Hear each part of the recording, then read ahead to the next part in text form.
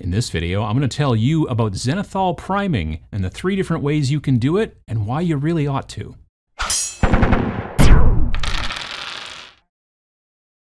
You've most likely heard of the term zenithal priming. You may not necessarily know what it means, and I'll try to explain it here. So a zenith is like if a thing is directly above you, like the sun is at its zenith, it is directly above you, shining straight down. And the concept of zenithal priming is that you are priming the model a dark color, and then you are highlighting the prime with a light color sprayed predominantly from above to simulate the light from the sun or whatever light source coming down and hitting the model. Now, to a lot of folks, they say, I don't understand why I'm going to do that if I'm then going to go and paint over the top of it right away with opaque paints, covering up all the work I did with that, literally 2-step process. It's not that much work.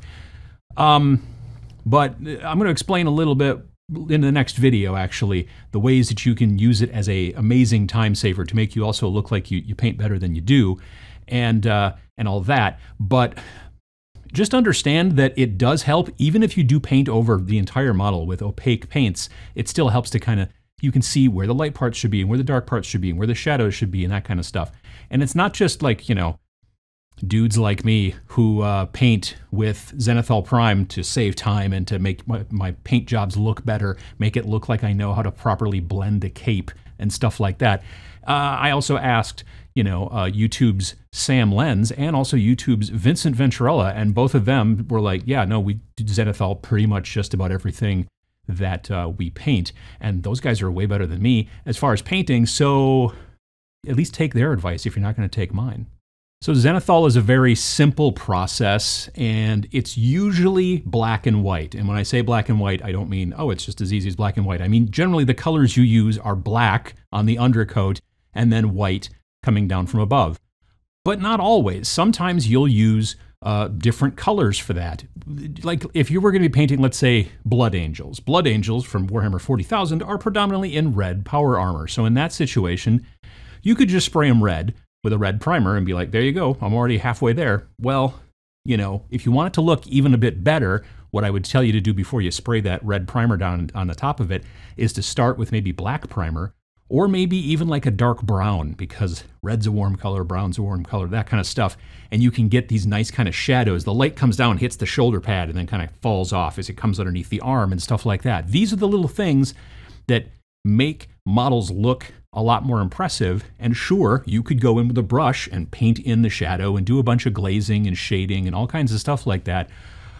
Or you could cheat, which is what I like to do. And I don't really see it cheating all that much. So when you start with your models, you need to make sure to get the dark color, the base color, everywhere, not just above. That's what the second color is going to be. The color is going to come from above, but the base color, whether it's black or a dark brown or dark purple or whatever you're going to use as your base color, needs to be everywhere. And I don't just mean you need to make sure to spray it on all the parts you can see. You also want to get it up and underneath the arms. If they're holding a gun, you want it up under here, that kind of stuff. You have to put it on there. Don't put it on too thick. You want to go in like, a couple of different coats. But once you've sprayed the model from above, then knock it over onto its back and then spray it again and try to shoot it, if this is the model here, right, and this is the base, you want to shoot kind of towards the base, so you're getting up underneath, and then you want to do the same thing on the back side. Once the front side dries a little bit and isn't too tacky, you flip them over onto their tummy, and then you spray them from there. You want to get black, or whatever your dark color is in this situation, into all the nooks and the crannies, and just make sure that everything is completely coated.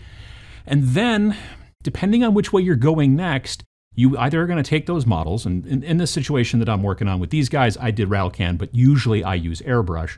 But either way, if you're going to be doing the dry brushing thing, which I'll talk about in a little bit, then you're going to want to set those models aside and let the primer really kind of like that black primer kind of cure and like really dry and get settled in there. But if you're going to be doing either airbrush or rattle can, you can go straight from the dark phase directly to the light phase.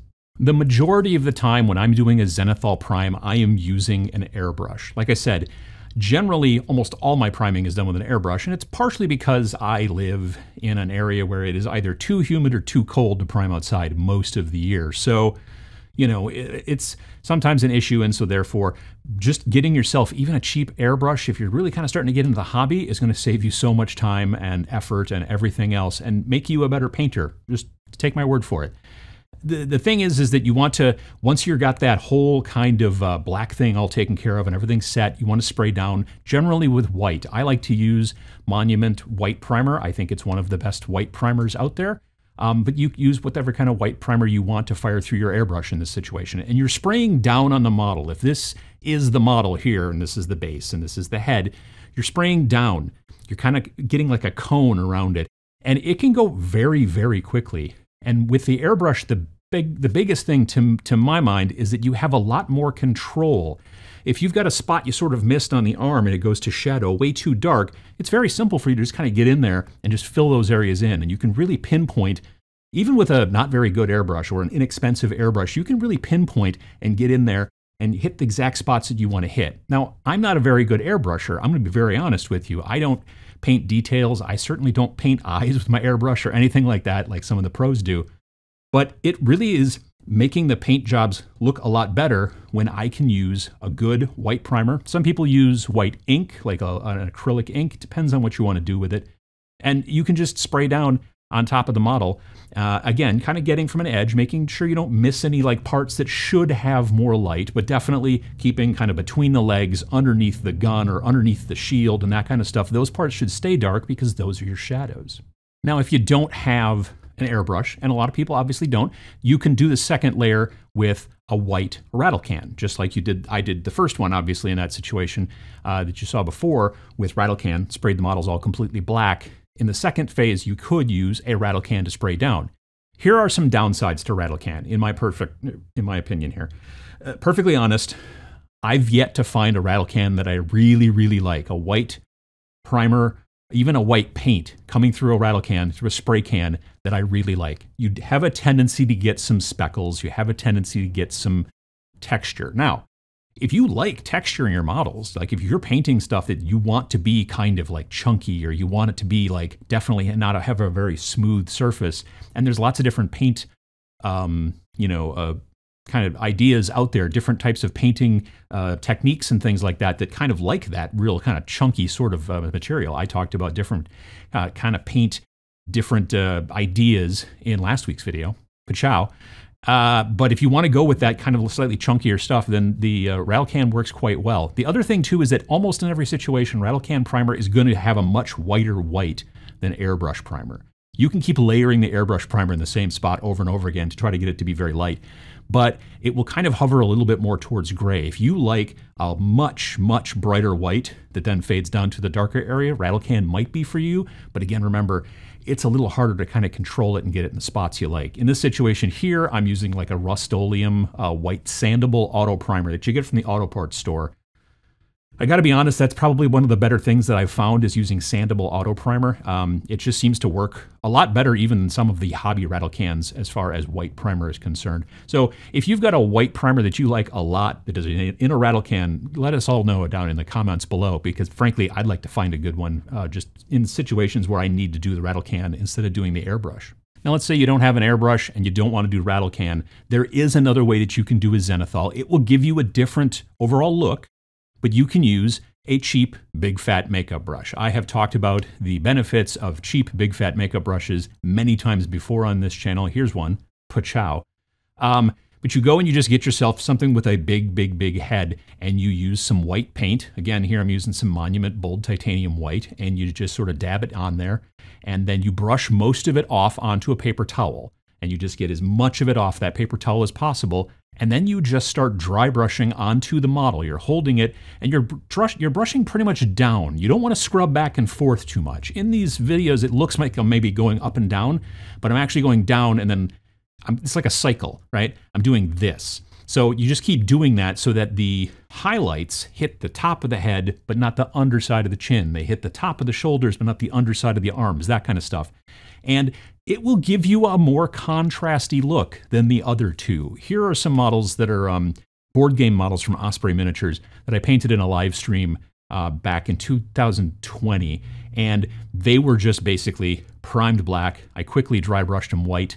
the next day, and then all these colors are transparent colors except for the metallics and stuff like that. And it's a super quick little process, but it gives you a very different look than the other processes, the other two, unless the model is very smooth. If the model is kind of bumpy, you're going to get definite, like, real, like, kind of almost stark highlights in certain spots, and then in the, in the folds in between here, you're going to get darker spots.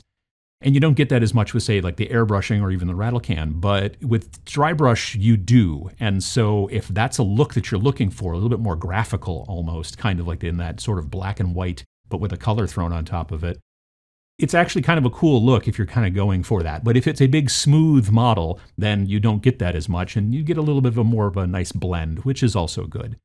The most important thing to understand is that when you use the big fat makeup brush, there are times when you just can't get the big fat makeup brush into certain areas where there probably should be a little bit of the white, giving a little bit more highlight in certain areas.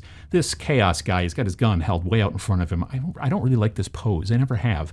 But he leans forward more than looks normal. To get into the smaller places, you use a smaller makeup brush. You don't use a big fat one, you use a much smaller one, and then go in there and just try to add it so that it looks right in the right spots. And then once you get that all ready to go, then it's time to start throwing down color. So there are pros and cons to all three of these different types of zenithal. Like I said, personally, I'm a big fan of airbrush, but then you have to have an airbrush and a place to be able to do the airbrushing and that kind of stuff. Rattle can is relatively inexpensive and does coat things pretty well, but sometimes it can be a little dusty, speckly. Plus, you don't want to do that in the house at all, certainly, like way less than you want to do airbrushing. And then the dry brush is inexpensive because you're using cheap makeup brushes, but you end up having a much higher kind of contrast look, which sometimes that's what you're looking for. So I hope that you give a chance and start thinking about zenithal highlighting. Look at some other stuff out there on the internet about zenithal highlighting. And like I said, next week, I'm going to show you what the next steps are. Now you got this black and white, weird looking model. How do you make it look like something that you actually painted on purpose and made it look this way because you meant to and because you're good at blending and because you're a good painter?